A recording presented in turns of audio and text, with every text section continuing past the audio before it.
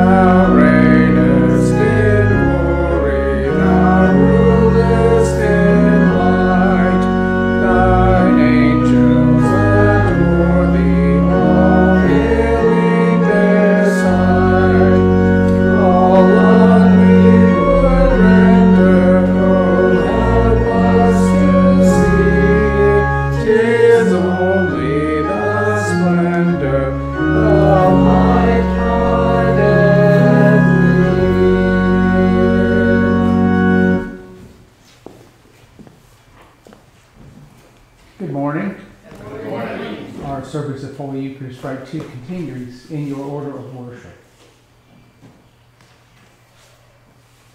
Blessed be God, Father, Son, and Holy Spirit.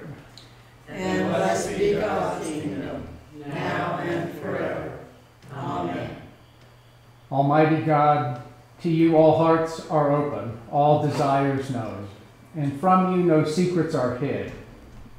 Cleanse the thoughts of our hearts by the inspiration of your Holy Spirit, that we may perfectly love you and worthily magnify your holy name. Through Christ our Lord. Amen.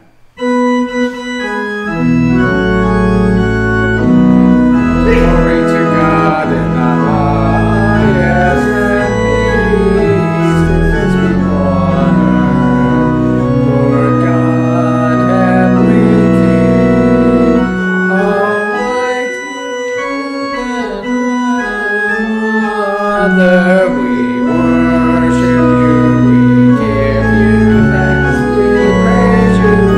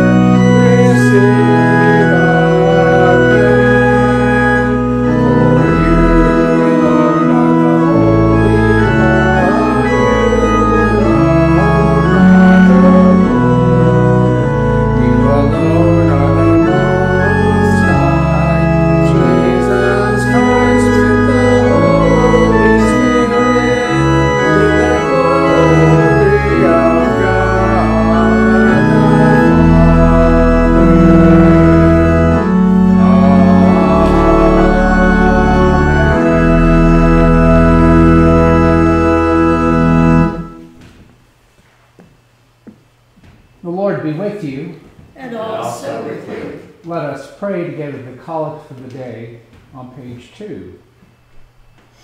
Almighty and everlasting God, increase in us the gifts of faith, hope, and charity, and that we may obtain what you promise, make us love what you command.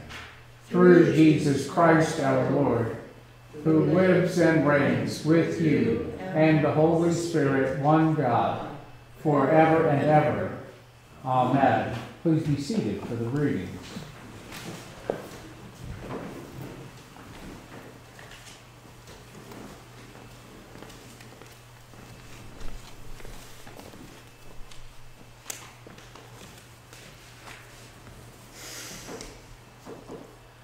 A reading from Deuteronomy.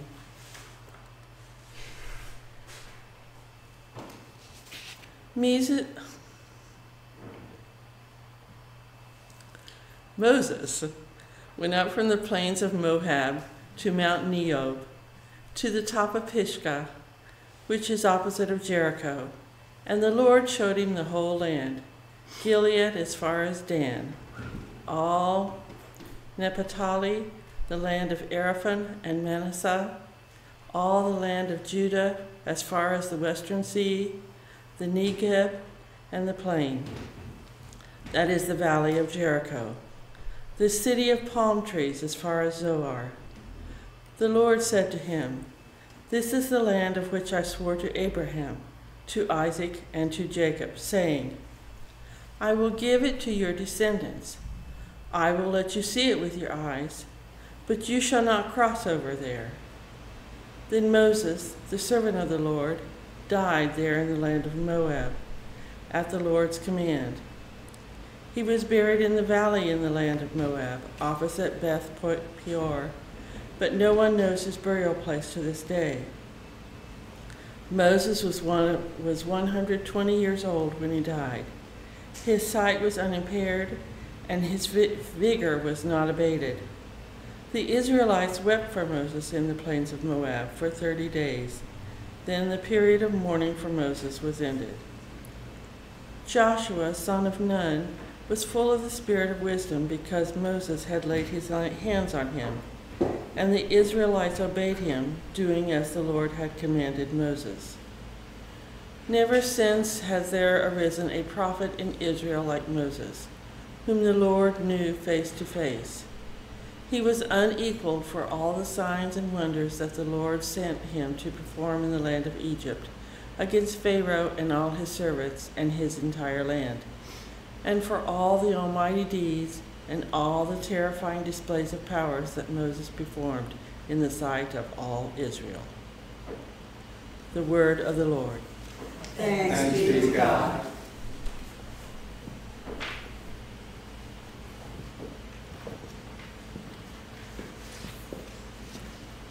The psalm appointed for this morning, Psalm 190, verses 1 through 6 and 13 through 17. We will recite the psalm responsively by half verse. Lord, you have been our refuge From one generation to another. Before the mountains were brought forth, or the land and the earth were born. From age to age you are God. You turn us back to the dust and say, Go back, O child of earth. For 1,000 years in your sight are like yesterday when it is past. And like a watch in the night. You sweep us away like a dream. We fade away suddenly like the grass. In the morning it is green and flourishes. In the evening it is dried up and withered. Return, O Lord. How long will you tarry? Be gracious to your servants. Satisfy us by your loving kindness in the morning.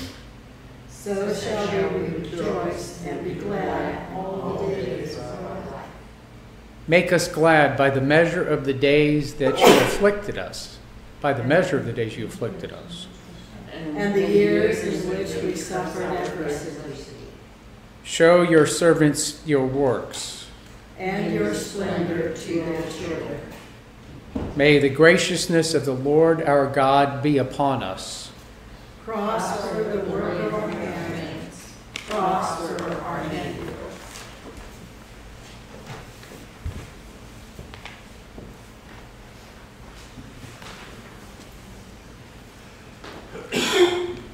A reading from Paul's first letter to the Thessalonians. You yourselves know, brothers and sisters, that our coming to you was not in vain. But though we had already suffered and been shamefully mistreated at Philippi, as you know, we had courage in our God to declare to you the gospel of God in spite of great opposition. For our appeal does not spring from deceit or impure motives or trickery, but just as we have been approved by God to be entrusted with the message of the gospel, even so we speak, not to please mortals, but to please God who tests our heart. As you know, and as God is our witness, we never came with words of flattery or with a pretext for greed, nor did we seek praise from mortals, whether from you or from others, though we might have made demands as apostles of Christ. But we were gentle among you, like a nurse tenderly caring for her own children. So deeply do we care for you that we are determined to share with you not only the gospel of God, but also our own selves, because we have become very dear to us. The word of the Lord. Thanks be to God.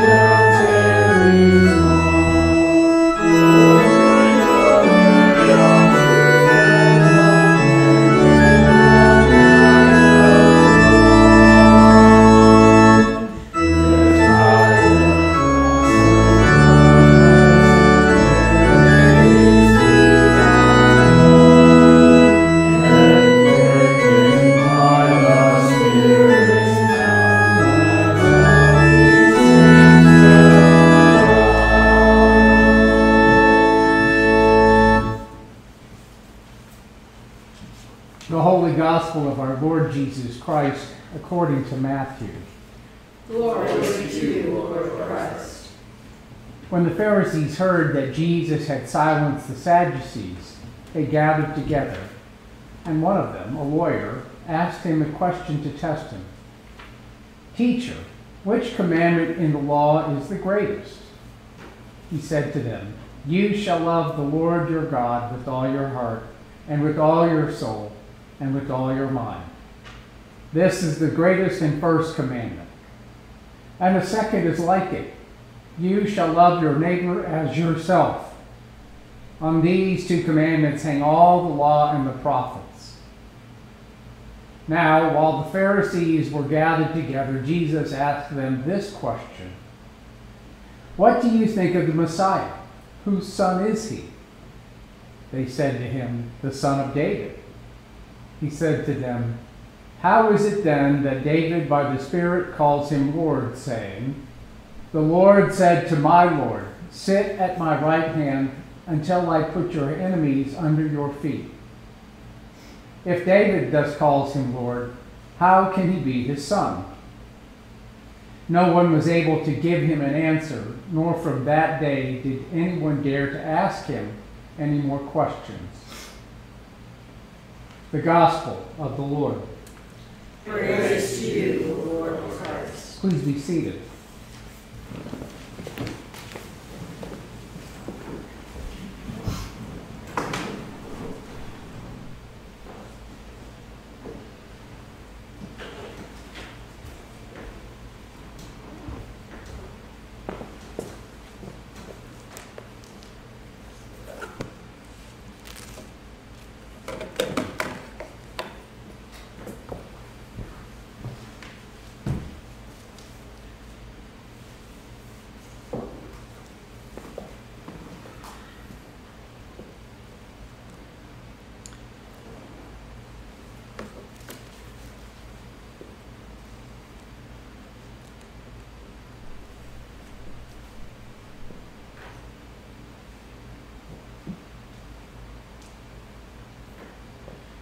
This last week we had a clergy conference, and I'll talk a little bit more about that in farther down. It's not really specifically germane, but it is a nice topic as we start into the sermon today.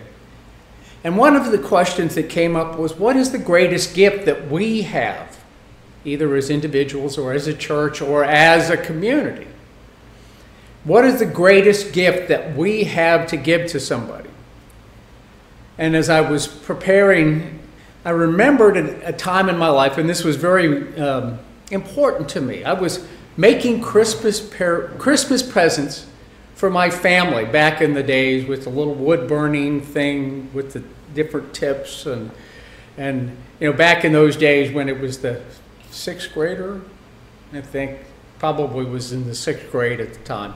So, you know, one of those little cool things. And so I was making presents for my family, and I made my dad this thing called, I mean, it was a piece of 1x6, probably about this long. And I have not lost my marbles. And then I took marbles and I pounded them in, and then I took glue and I glued the marbles onto the blank of the 1x6.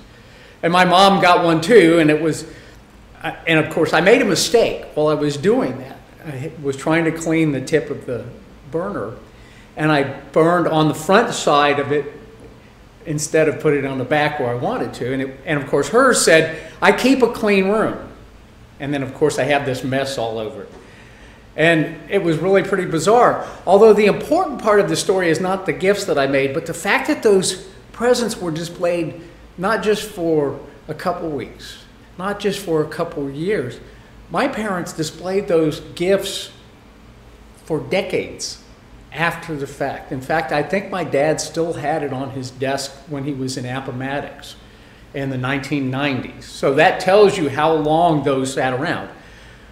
Those were the presents that they cherished, not because they were great, but because they were made with love and with humor and with a sense of caring and connection. And some questions that we should be considering, and I guess I should preface this. Part of the questions, or part of the thing that came up at clergy conference was Presiding Bishop Catherine Jefferts Shorey was there, and one of the comments that Bishop Susan made was, she asks really tough questions. When you come to her looking for an answer, she never gives you a simple answer. She always asks a tough question to knock you a little bit so that you can come up with the solution.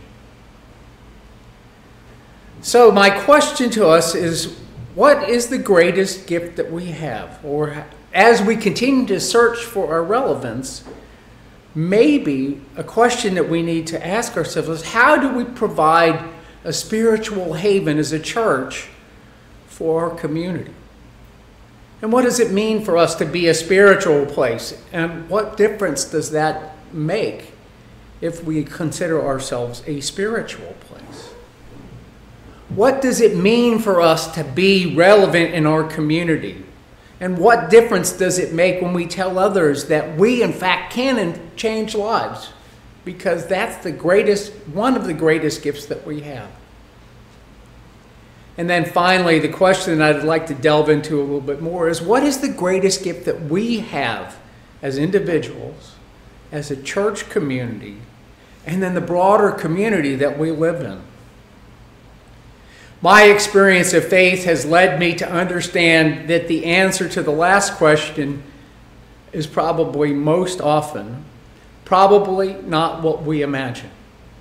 The greatest gift that we have as a church and as individual followers of Christ is probably not the greatest gift that we imagine that we have. Maybe we need to reconsider the distinction implied by the qualifier, the greatest, when applied to our gifts and to God. But the greatest question, as we have heard in Scripture time and again, is one that transcends time and space when it comes to God's gifts. And in the gospel today, the Pharisees have picked up trying to split hairs with Jesus to find a way to trip him up or to discredit his ministry. They begin with a seemingly simple question: what is the greatest commandment? And Jesus, in his way, pushes their understanding of the greatest by shifting from a holy, God-focused life to the life that they live in community. And then Jesus, being a good leader, calls for reflection about the true power of the Messiah. And we need to remember the function of the Messiah was not what the Pharisees wanted the Messiah to be. And likewise, their mission was not what they imagined that the Messiah would be or who the Messiah was. The Messiah that was coming into their world was the one who would restore creation to relationship with God. The Messiah that Jesus was talking about was the one that would transcend human understanding and expectation. Jesus, as the Messiah, is everything that we have been assured, everything that we can imagine about God, and everything others of faith have imagined. But as the Pharisees end up finding out after Jesus' question, the Messiah that they were seeking for could not be bound by our descriptions or our imaginations or our understanding. The Messiah and the Messiah's agents cannot operate in a vacuum or in isolation from their present situation. Jesus is talking to Pharisees who are operating in an environment, and hopefully that encourage them to look at the way that they were living their lives according to the true message of loving God and loving neighbor as yourself. The Messiah and their agents' message is sure. The best things that we can do and the greatest gift that we have been given is the ability to love God and love our neighbor just like we love God. And we need to remember that the message of God is also this, that God cannot be the means to divide people. Rather, God is the means that tries to create relationships in spite of the human divisions that we create in the world around us. As we look forward from today, we can't forget this, but we need to remember the associated truth. The Messiah is the reason that we are, as individuals and as a church. The Messiah is the reason that we come here, the one who will create a new relationship with God. The motive of our life of faith must be love through relationship and cooperation, not affection, not the beating of heart, but relationship and cooperation. The motive is not for personal gain, even though the life of faith that we live changes our own self and the way that we gain things. It's not simply to get more of something, but to be enriched by our relationship with God. As a church and as individuals, we need to remember that we are important to the Messiah and the Messiah's work. But our work does not accentuate us. Rather, our work needs to portray a real life, wrestling with life, and to build a community in places where the community is fractured. The work that we do for God in the world is for God's gain and not for our own. So returning to the question posed earlier, what is our greatest gift? I'd like for us to think about that in this way. The greatest gift that we have is our relationship with God. That is the greatest gift that we have. And without God, the work we do is simply toil And that's the important thing for us to remember. The greatest gift that we have been given is not money, is not a church, is not anything else. It's the relationship with God. And the next greatest gift that we have received is our position in our community. Think about what we have. We have abundance. We have 6 2/3 acres. We have an endowment. We have a building which is paid for. We have no debt. We have a history of gathering together. We as a community have a DNA which includes the entirety of people of faith. We don't have just the perfect people, the ones who are all well put together. We have people who certainly make mistakes and yet try to do their best for God and for ourselves. Our ongoing mission as we continue to envision what we are being called to become is to find the leaders who can help us reset our short-sightedness, to find a new connection with God which is uniquely ours, and to share that connection with others to help all of us know God better. Jesus asked the question of those Pharisees because they knew the answer. And yet they realized in the end that they didn't.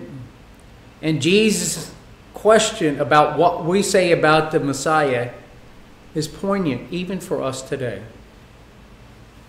As we consider what we are going to look like in the next weeks, months, years, whatever that might be, and where God is calling us to grow in our ministry and in our mission, the Messiah for us is a reminder.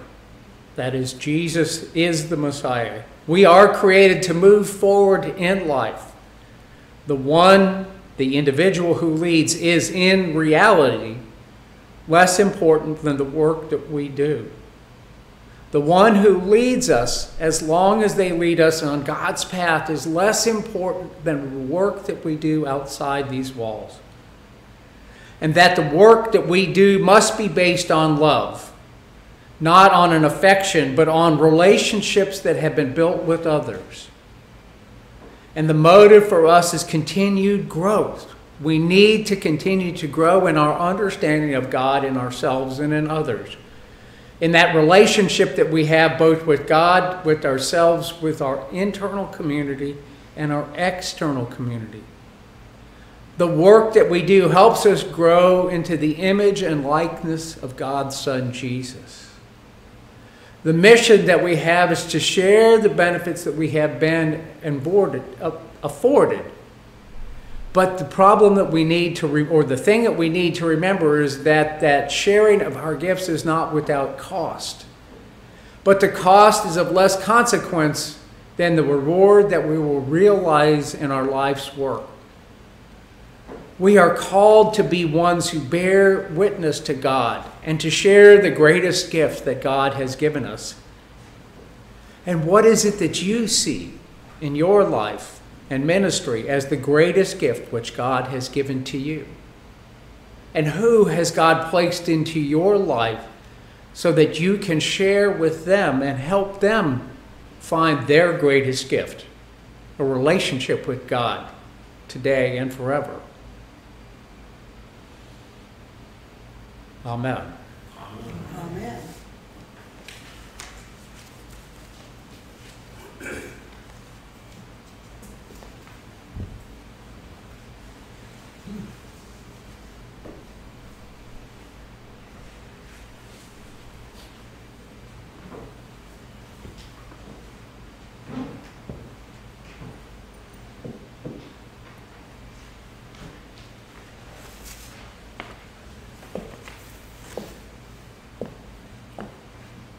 Please stand as you are able, and turning to page 6, let us recite the Nicene Creed, our ancient confession of faith.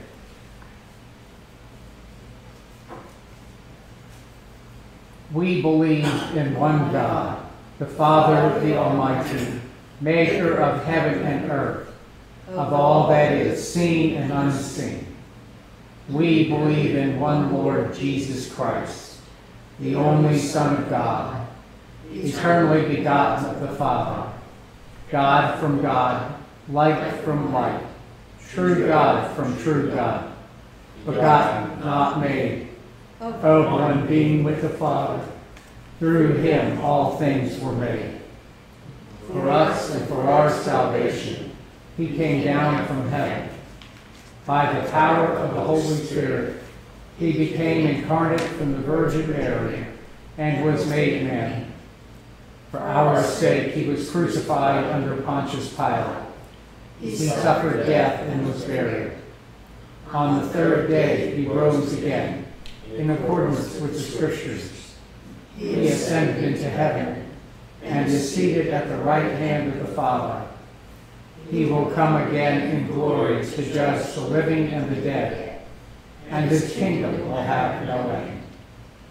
We believe in the Holy Spirit, the Lord, the giver of life, who proceeds from the Father and the Son. With the Father and the Son he is worshipped and glorified. He has spoken through the prophets.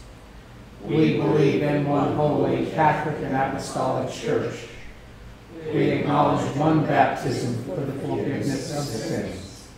We look for the resurrection of the dead and the life of the world to come. Amen.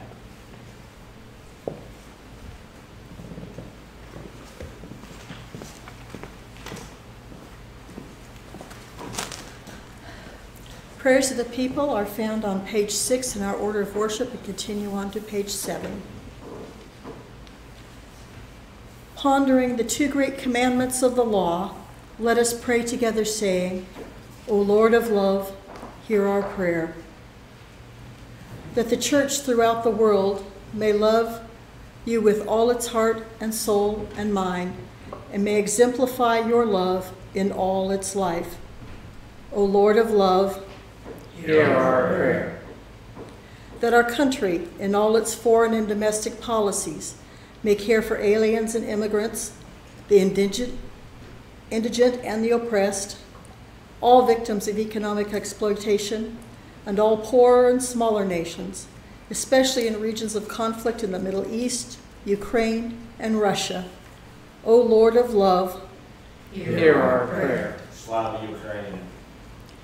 That the leaders of the churches, with insight and fidelity, may practice love and compassion for all in need, especially for those on our prayer lists, for all who live in misery, and for all outcasts of society.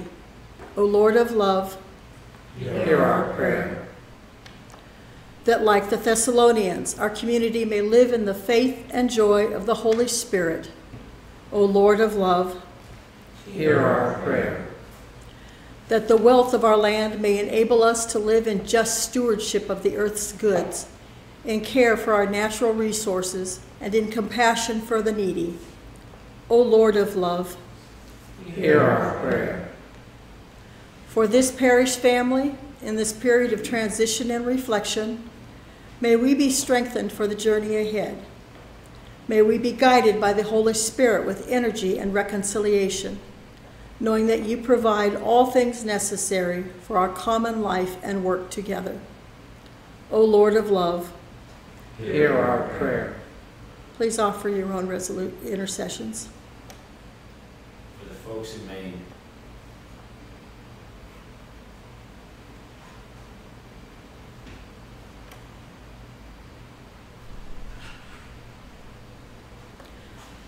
O God, you care for the widow and the orphan, and you hear the cry of the poor. Listen also to our cry. Change our hearts of stone into hearts of flesh, with which to love you in truth, and for your sake to show compassion on all your creatures. We ask this in the name of Jesus Christ our Lord. Amen.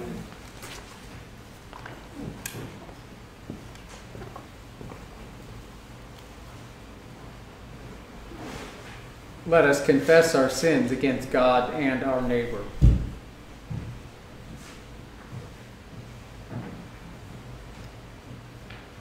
Most merciful God, we confess that we have sinned against you in thought, word, and deed, by what we have done and by what we have left undone.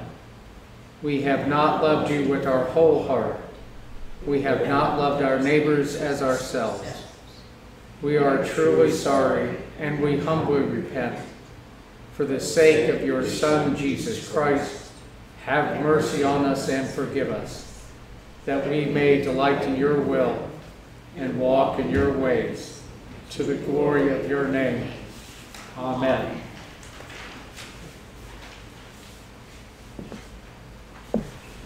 Almighty God, have mercy on you, forgive you all your sins through our Lord Jesus Christ, strengthen you in all goodness, and by the power of the Holy Spirit, keep you in eternal life. Amen. Please stand as you are able. The peace of the Lord be always with you. And also with you. Greet one another in the peace of Christ.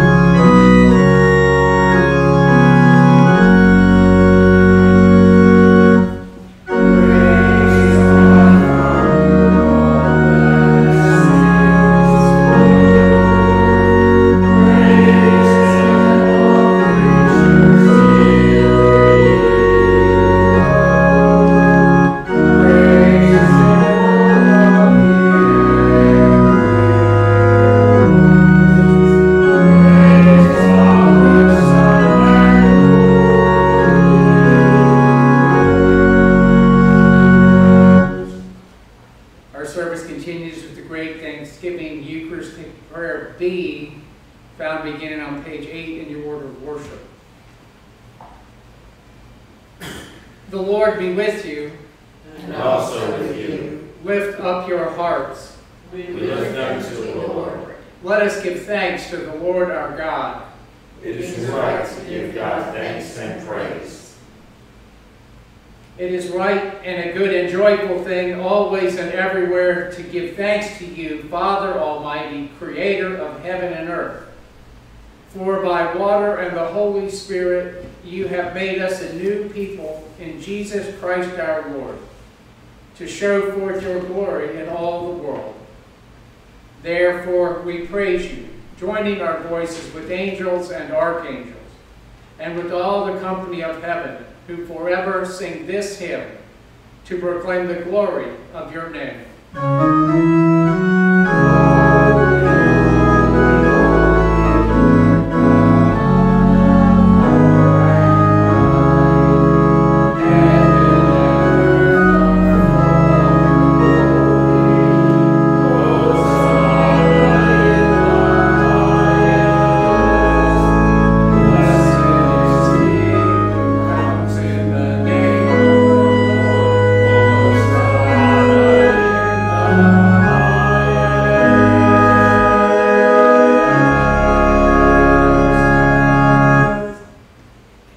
give thanks to you, O God, for the goodness and love which you have made known to us in creation, in the calling of Israel to be your people, in your word spoken through the prophets, and above all, in the Word made flesh, Jesus, your Son. For in these last days you sent him to be incarnate from the Virgin Mary, to be the Savior and Redeemer of the world. In him you have delivered us from evil and made us worthy to stand before you. In him you have brought us out of error into truth, out of sin into righteousness, out of death into life. On the night before he died for us, our Lord Jesus Christ took bread, and when he had given thanks to you, he broke it and gave it to his disciples and said, "Take, eat. This is my body which is given for you. Do this for the remembrance of me."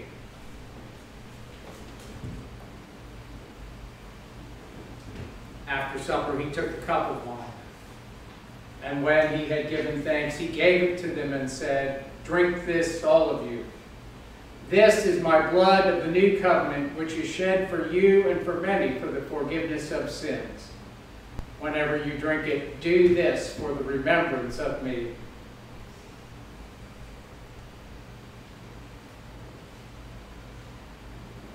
Therefore, according to his command, O Father, we remember his death, we proclaim his resurrection, we await his coming in glory, and we offer our sacrifice of praise and thanksgiving to you, O Lord of all, presenting to you from your creation this bread and this wine. We pray you, gracious God, to send your Holy Spirit upon these gifts, that they may be the sacrament of the body of Christ and his blood of the new covenant. Unite us to your Son in his sacrifice, that we may be acceptable through him, being sanctified by the Holy Spirit. In the fullness of time, put all things in subjection under your Christ, and bring us to that heavenly country where, with St. John and all your saints, we may enter the everlasting heritage of your sons and daughters. Through Jesus Christ our Lord, the firstborn of all creation, the head of the church and the author of our salvation. By him and with him and in him, in the unity of the Holy Spirit, all honor and glory is yours, Almighty Father, now and forever. Amen. And now, as our Savior Christ has taught us, we are bold to say, Our Father, who art in heaven, hallowed be thy name. Thy kingdom come, thy will be done, on earth as it is in heaven. Give us this day our daily bread, and forgive us our trespasses, as we forgive those who trespass against us. And lead us not into temptation, but deliver us from evil. For thine is the kingdom, and the power, and the glory, forever and ever. Amen.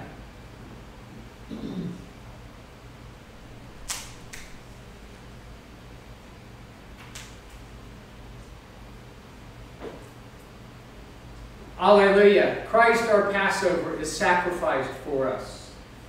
Therefore let us keep the feast. Hallelujah. The gifts of God for the people of God.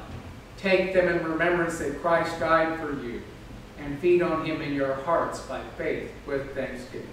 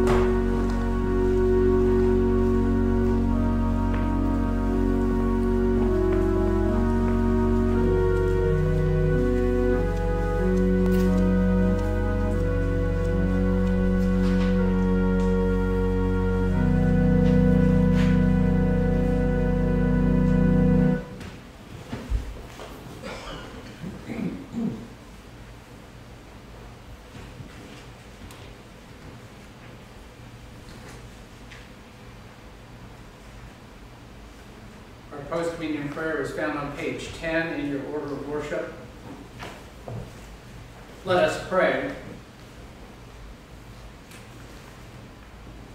Eternal God, Heavenly Father, you have graciously accepted us as living members of your Son, our Savior, Jesus Christ, and you have fed us with spiritual food in the sacrament of his body and blood. Send us now into the world in peace, and grant us strength and courage to love and serve you with gladness and singleness of heart. Through Christ our Lord. Amen. May the Lord bless you and keep you. The Lord make his face to shine upon you and be gracious unto you. The Lord lift up his countenance upon you and bring you peace. And the blessing of God Almighty, the Father, the Son, and the Holy Spirit be with you and remain with you always. Amen. Amen. Please be seated for some announcements.